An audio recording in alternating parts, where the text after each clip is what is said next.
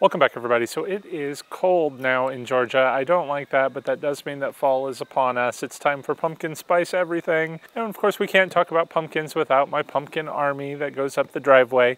And that's going to be one of my major themes in my haunt this year. So I needed an introduction to my pumpkin army scene. And for that, I decided to purchase this Archway from Spirit Halloween this year. It is a 9-foot tall archway that I'm going to make people walk under. It's a bit pricey, it was $150, but of course you know we need to use our Spirit Halloween coupons. And let's go ahead and open this box and see if it is worth $150 or, what is that, like $120 or so after coupon.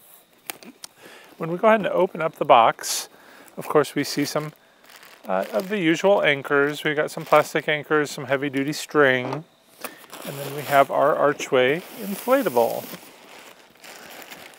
It is quite heavy. I think the whole thing weighs, looks like almost 10 pounds. It has a 9-foot long cord. Let's go ahead and unfurl this and put the box out of the way and see what we're dealing with. Now, I think part of the reason it's so heavy is it does have some beanbag weights in the bottom, which is good because I was kind of concerned about how such a large inflatable is going to stand. In my display, I'm going to have it going over the driveway, and I figured we're probably going to need to build some additional support for it. But there is only one way to find out, and that is to plug it in and see what it looks like once it's nice and inflated. All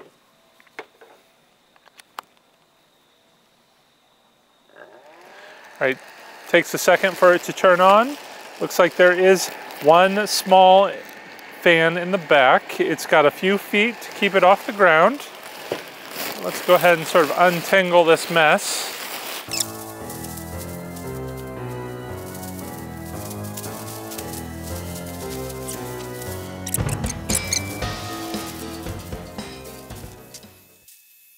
All right, so what do you think?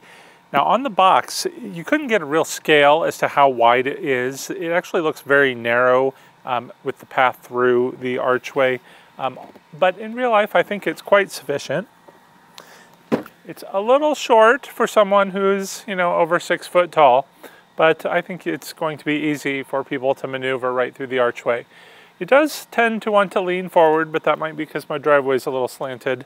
I'm a little concerned that any sort of wind is going to blow this around, knock it around. So we might have to, if we're going to be putting it over the driveway like I am, really tether it down on each side. I was even kind of considering maybe building a support for it in the back, just so that it's really sturdy and doesn't go anywhere. But then my other thought is some of the recent inflatable reviews that we did had those really large donut-shaped weights for the bottom, and I think this would really benefit from those. So I might give that a shot to help keep it in one place. So got a little work ahead of me to make this work for us, but I really love the design of it. It's very tall, very imposing. I think it's going to look great at the end of my driveway. So let me go ahead and bring the camera in and we'll take a closer look. I was a little bit concerned, first of all, about how the top pumpkin sort of bends downward, but actually that is kind of creepy as you look up toward his menacing looking face. I really love the vines that hold all of the pumpkins together. I think that's a great effect. I really like how each of these pumpkins has their own individual personality. Some a bit creepier and more menacing than others. Actually, they're all pretty menacing as we make our way through them. Right, as we make our way through to the back side, we'll get a look at what the reverse of the inflatable looks like, which is not a whole lot, honestly. We've got our orange spheres here. Of course, we have the vine that goes all around them. You can tell that they're pumpkins, but they almost kind of just look like orange beach balls, which is a little disappointing. It'd be nice if they had a little bit more definition to each sphere. All right, so you can see the tether points here. There's one on the inside, one on the back, one on the outside of each of the middle pumpkins of the archway. There are also additional tether points on the bottom of the inflatable. Well, it does look pretty menacing during the daytime, but I can't wait to see what it looks like at night. So The sun is just now going down. Let's give it a few more minutes and come back and take another look. With all the lights that this thing has, I don't think the trick-or-treaters are going to have any trouble finding the entrance to my haunt this year. It does light up the inflatable very, very well. You can see it from far away, and I think that's going to be great to draw people in and be a good entrance to my pumpkin army display.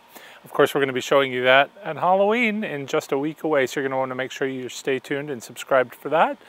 And before we go, I did want to say a special thank you to all the patrons who help support the channel. It is greatly appreciated. If anyone else out there wants to join our Fright Club, you can check out the link to my Patreon page in the description below. So that's going to do it for today. I want to thank everyone for watching. Till next time, take care and happy haunting.